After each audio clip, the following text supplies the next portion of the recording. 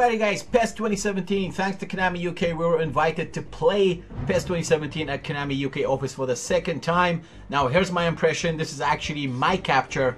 I was at the office, I played it myself against Spike, and these are the key features that I want to talk about, starting from long balls, referees, slide tackling, passing, game speed, dribbling, interception, set pieces, headers, and of course the overall rating, my impression regarding the demo. Now mind you, this is PES 2017 offline. You don't need to ask any question regarding my club because it's a completely different gameplay. So let's talk about the reason why I'm going to be mentioning PES 16 compared to 17, so you would know what I'm talking about and the difference. Now when it comes to long ball, these are one of the things that I get asked about a lot. Please test the long balls, etc, etc. I can guarantee you guys there are three things that I can mention that will make you understand why long balls are not overpowered on PES 2017. First of all, the game speed is a bit slower in a good way. Second, defenders had better response. Even though we tried pass support 1, 2 and 3, still wasn't that easy. But let's be honest guys, long balls are part of the football. If you try to do a clean counter long balls, yes, it works every now and then, but it's not like sit back and send long balls for 90 minutes.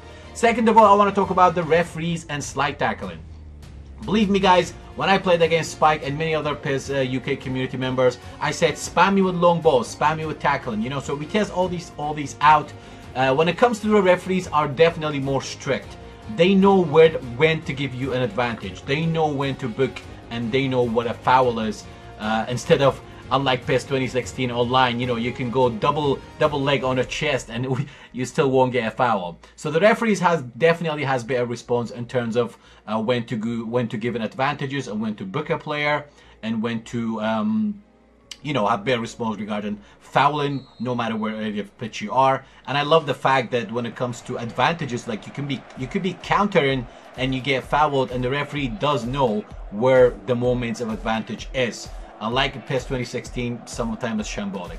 When it comes to passing guys, again we have pass support 1, 2, 3. I've tried all three of them.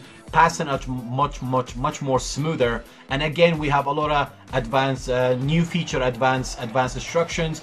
Every club has their club ID. For example, with Barcelona, not every player is like Pirlo. So even though we tried passes 2 and 3, the passing are much smoother. If you align yourself properly, you know, it's the pass is more accurate.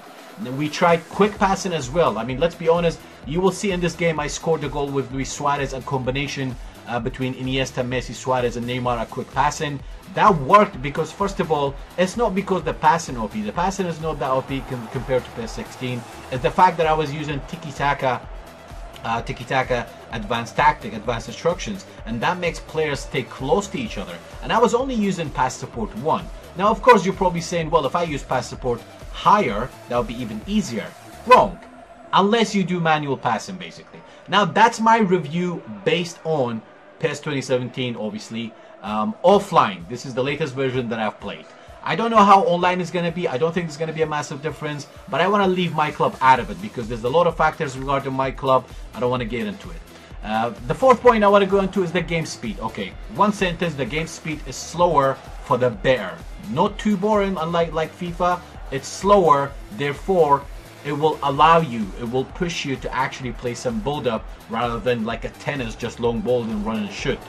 When it comes to goalkeepers are actually like pulling off double saves, triple saves in certain points, and they do position themselves better. We tried R2 shots a lot.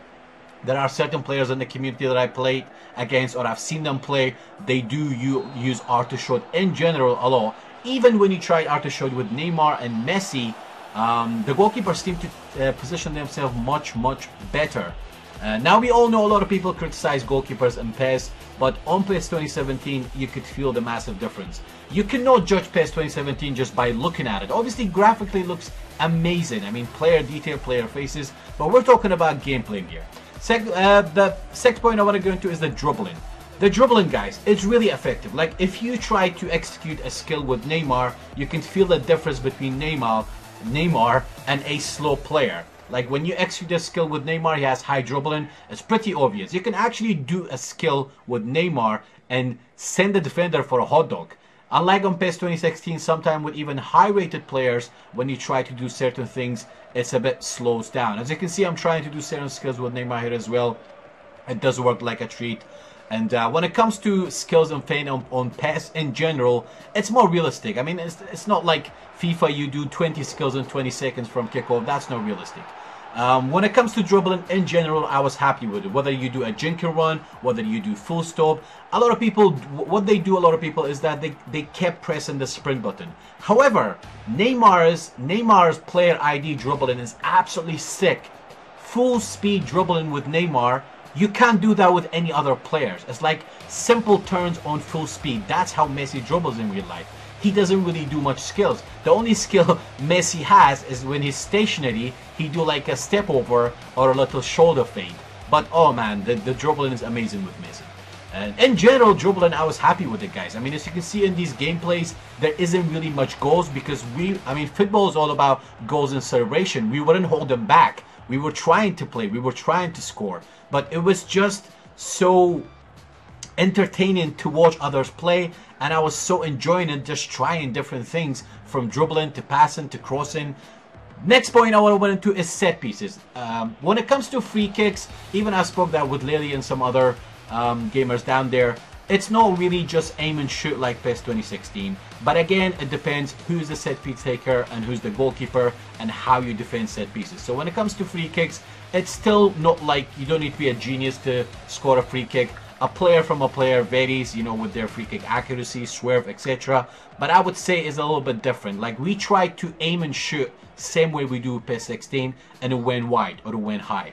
So there has to be, in the final version of the game, it has to be something. Obviously, this is a demo of the final version, I'm assuming.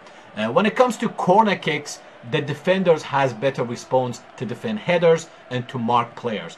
Again, this comes down to what team you are using, and of course, the new feature, advanced instructions. You have gegenpress, you have swarm the box. So these are a lot of other things, you know, which kind of produce a factor of how you defend. In general, you know, we all play different. Every team responds differently to crossing, to shooting, to defending in general. I don't want to get into it deep. This is just a quick review going through all these points. When it comes to headers, there are like certain players, just like their signature. Like, I remember I played against Germany. Müller scored 2 headers, 2 goals with a header, but that was in a counter, if you know what I mean. Like, it wasn't just cross and hope and Müller banged it in. I did defend certain headers against Müller because I was trying to use super cancel and get in front of him, so it did work. Now, my overall rating for PES 2017, the offline mode obviously I played, is 9 out of 10. I'm only holding 1 point back because I still not a fan of pass support 2 and 3. But 9 out of 10, I am happy with it based on the offline gameplay that I played. I will have more gameplay videos. Stay tuned, subscribe. I PESEP. Till next time. Ciao for now.